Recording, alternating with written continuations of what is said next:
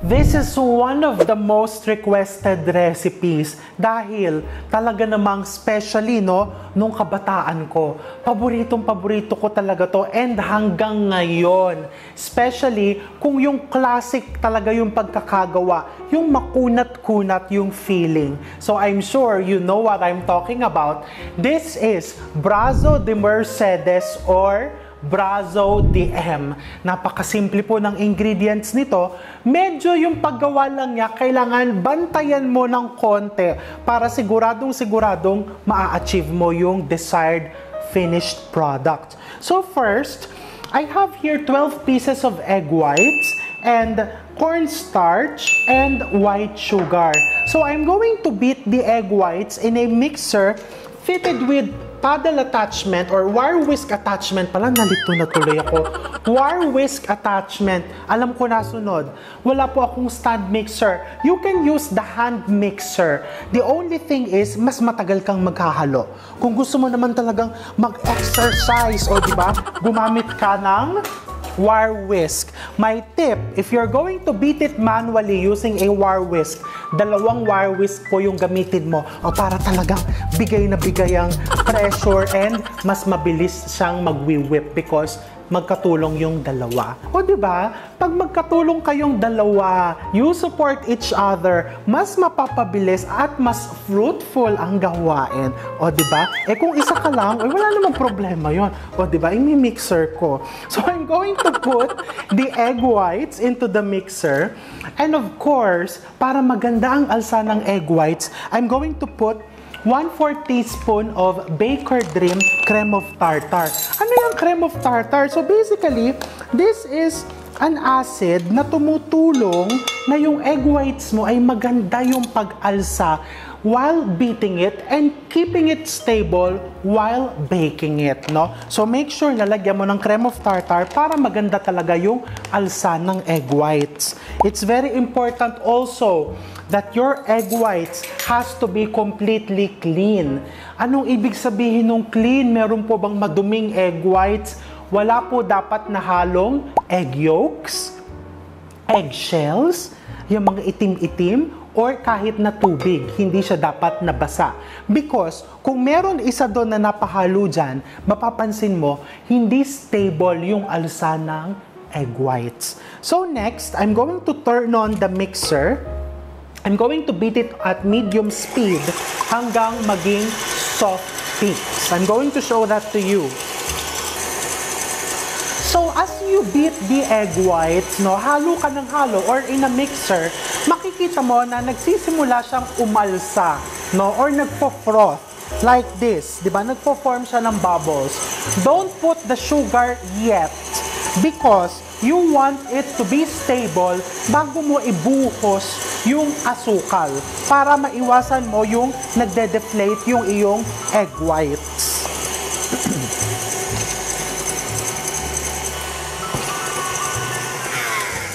Alright, so after beating it for around 1 to 2 minutes, mapapansin mo na para na siyang shaving cream or para ng whipped cream yung egg whites mo. So this is now what you call soft peak. O, diba? Malambot na siya. And tumatayo na pero malambot yung dulo. Hence, we call it soft peak. Alright, so this is the soft peak. So at this stage, you can now put the sugar gradually, pakonti-konti pa din because sugar is heavy. So you don't want the egg whites or the meringue to deflate. So turn on the mixer again and then you just put in your sugar gradually hanggang maibuhos mo lahat.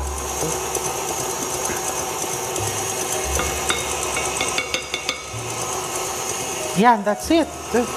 And then you just keep on beating it until it becomes stiff. Yung medyo gumagalaw pa din pero medyo matigas-tigas na.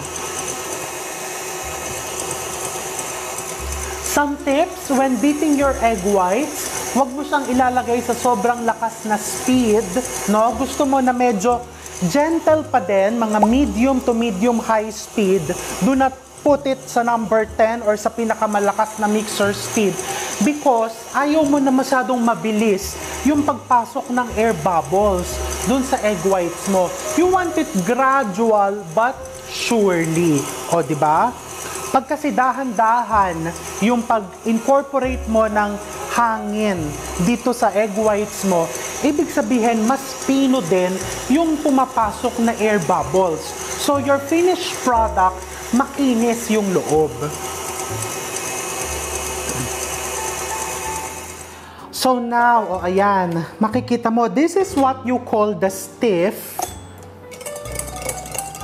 Diba? Medyo maganit na. Lumalaban na yung egg whites. And ayan see? Nakatayo na. And kahit ibaliktad mo yung bowl mo, hindi na po basta-basta babagsak yan. Pero this is not the best way to test it, ha? Kasi paano kung bumagsak? And then you put the cornstarch, just 1 tablespoon of cornstarch. The cornstarch will help stabilize your meringue para lang medyo kahit magalaw-galaw mo sa oven, hindi basta-basta babagsak. And just mix it quickly. Ayan lang, until mag-dissolve yung cornstarch mo, and then this is ready. You can now put this onto your baking pan. I have here a sheet pan. The size is, this is 13 by 17. This is a cookie sheet pan or just a sheet pan, and isalin mo yung iyong meringue. Ganyan lang po ha, until stiff. See? Parang malapot na shaving cream or whipping cream. Do not overbeat it, because if you overbeat your egg whites, kaya sinasabi ko sa inyo kanina pa ulit-ulit, huwag mong ilalagay sa napakalakas or pinakamalakas na speed, because if you overbeat it, magtutubig po yung egg whites nyo. And ano pa po ang magagawa ko doon? Wala na po. Unfortunately, tatapon nyo na yon, and then start na po ulit kayo ng panibagong batch. And then you just spread it out sa iyong sheet pan, just like that. Just spread it evenly.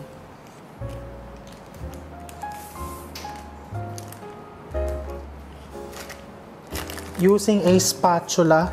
This is an angled metal spatula.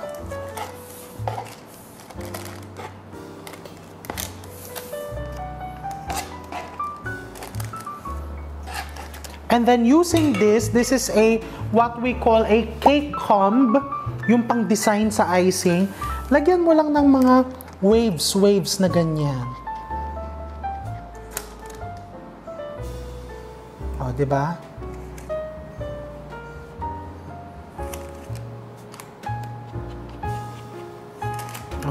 And then this goes into your preheated 275 degrees Fahrenheit oven, no? For around 40 to 45 minutes or until mag-light brown na yung ibabaw. So, isasalang ko to, and habang nakasalang to sa oven ko, gagawin naman natin yung ating super delicious, classic thick custard or the Brazo filling. So now, let's prepare the Brazo filling. Napakadaling gawin ito, and I'm going to give you a tip. Masarap din tong ipanlaman sa chocolate cake. So now, we start by combining your egg yolks. So egg yolks, and I have here a can of condensed milk. Just everything into the mixing bowl. And I have a cornstarch. Lagay mo lang yung cornstarch. And you also need a zest of a lemon. So, pag kinukuha mo yung zest, huwag mo isasama yung white part. Yung kulay dilaw lang yung kunin mo. So, I like using this tool. This is the microplane. Especially kapag nagre-grate ka ng mga lemon zest, lime, no? Masarap din gamitin dito dayap. Pero naubos na po ang aming tanim. Pwede din yung lime, yung local lemon. No? So you just get the yellow zest. Pag nawala na ng kulay dilaw, wag mo nang kayurin pa yung puti kasi mapait na po yun. And then you just mix it with a wire whisk bago mo isalang sa double boiler, making sure na naging smooth yung mixture before you put it on over a double boiler. That's it. So pag smooth na ganyan, ilagay mo na siya over simmering water. O, patong mo lang na ganyan. And then, you have to cook it with constant stirring. Hindi naman kailangan habang buhay ka nang nandyan. Okay? Pwede naman, ayan, occasional. Diba? Yeah, occasional. O pwede halimbawa, ililigpit ko to. O, diba? Ililigpit ko. And then, babalikan ko siya. O. Ang pagmamahal naman, hindi naman kailangang nakatutok ka na lang forever, di ba? Pwedeng paminsan-minsan lang kayo nagkikita, pero nandun talaga yung value. O, di ba? Yung paminsan-minsan na yon, talagang nandun yung moment. O, parang ganun ang paggawa ng brazo feeling. Pwedeng paminsan-minsan mo lang siyang haluin ganyan, o, iwan mo ng konti, balikan mo, no? Ang importante, binabalikan mo siya. And nandyan ang puso mo sa kanya. O, di ba? So, you just keep on cooking it.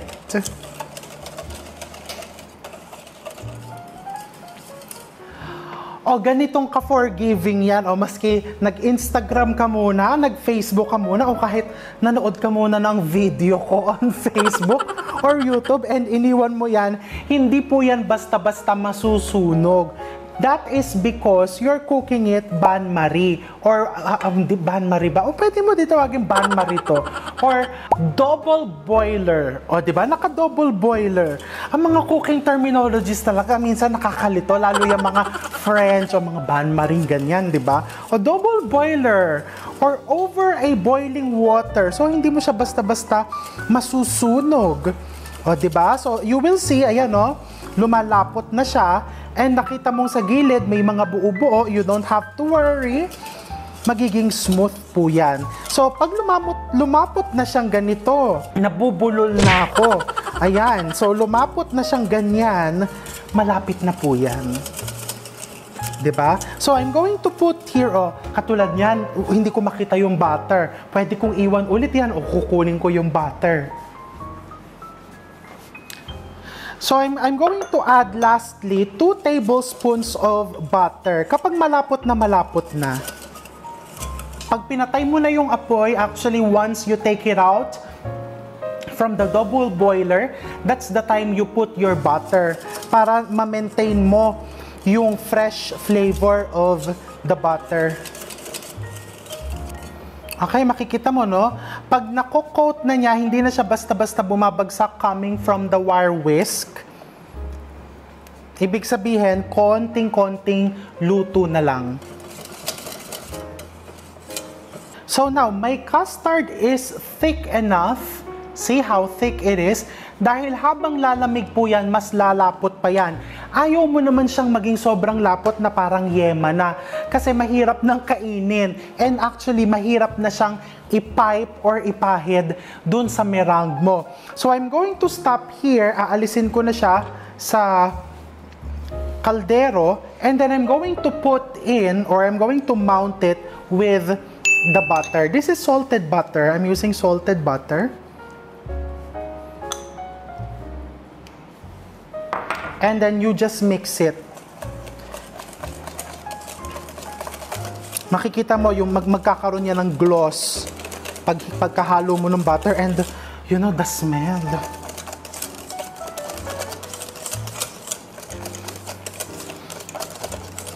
Amoy pa lang masarap na. And syempre, 'di ba? Ano bang pinakamasarap diyan? Edi titikman mo ganun. Sarap. Perfect ito with the meringue.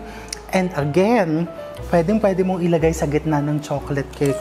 So I'm going to let this cool down and hihintayin natin maluto yung ating meringue bago natin to ilagay sa loob at irolyo.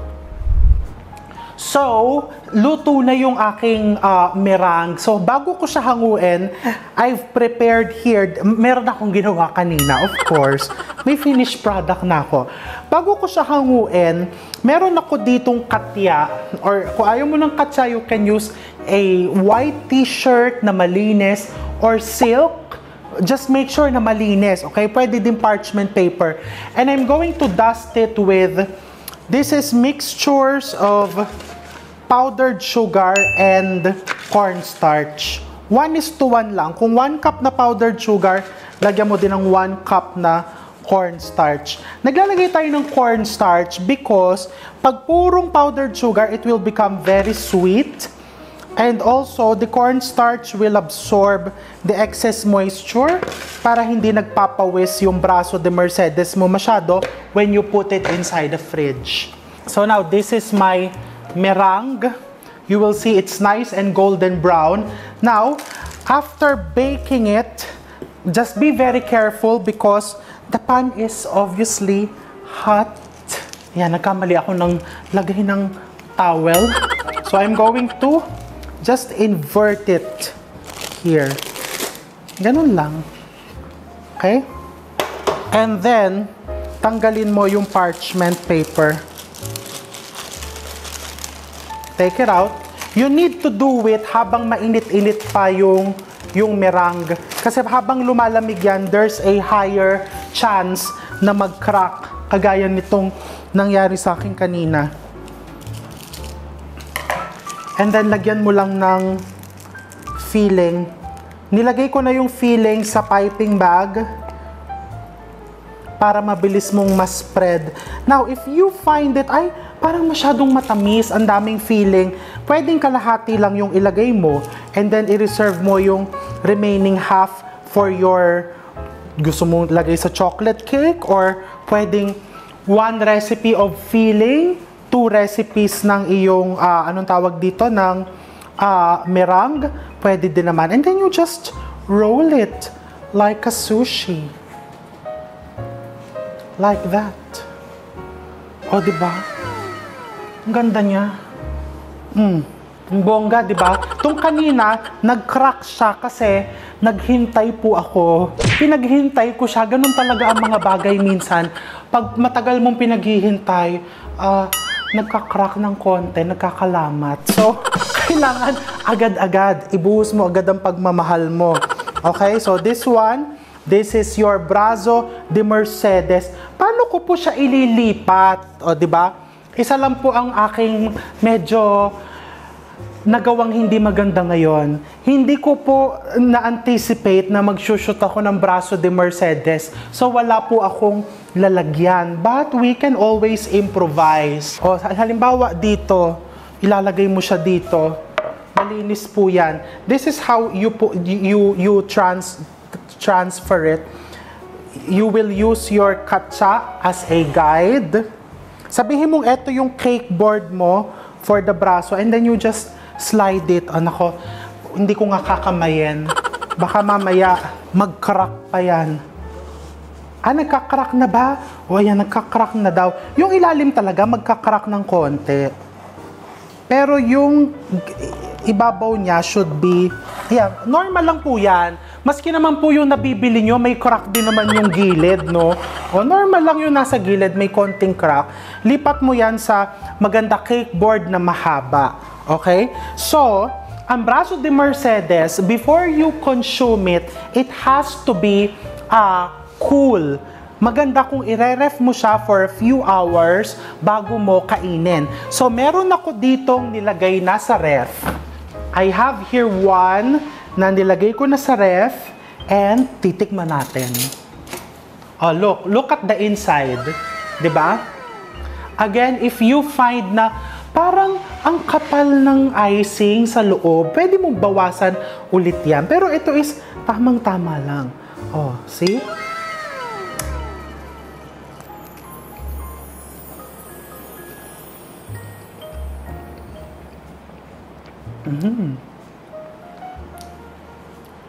Sarap niya.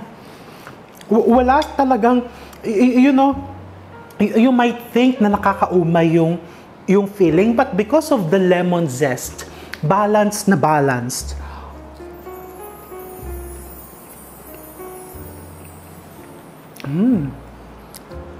Tinitignan ko, baka nagbabagsakan yung powdered sugar. Tikman natin yung meringue lang.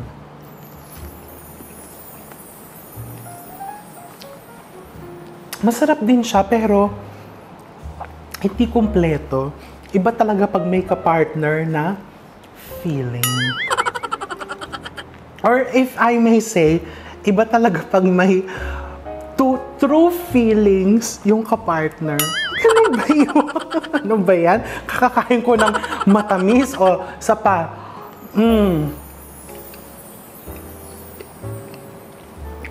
If you want to put flavorings dun sa merengue mo mismo, the perfect time to add your flavorings, may it be your ube flavoring, coffee powder, kapag nilagay mo na yung cornstarch, sa pinakadulo, dun mo ilagay yung flavoring mo. And then again, the filling, pwede ka maglagay ng ube halaya, you want to put langka, pero sa totoo lang, wala po talagang makakatalo dito sa classic. So kung halimbawang gusto mong iuwi to, sorry, wala po akong box na ganito. So, I'm keeping it forever. So take care. I'll see you soon.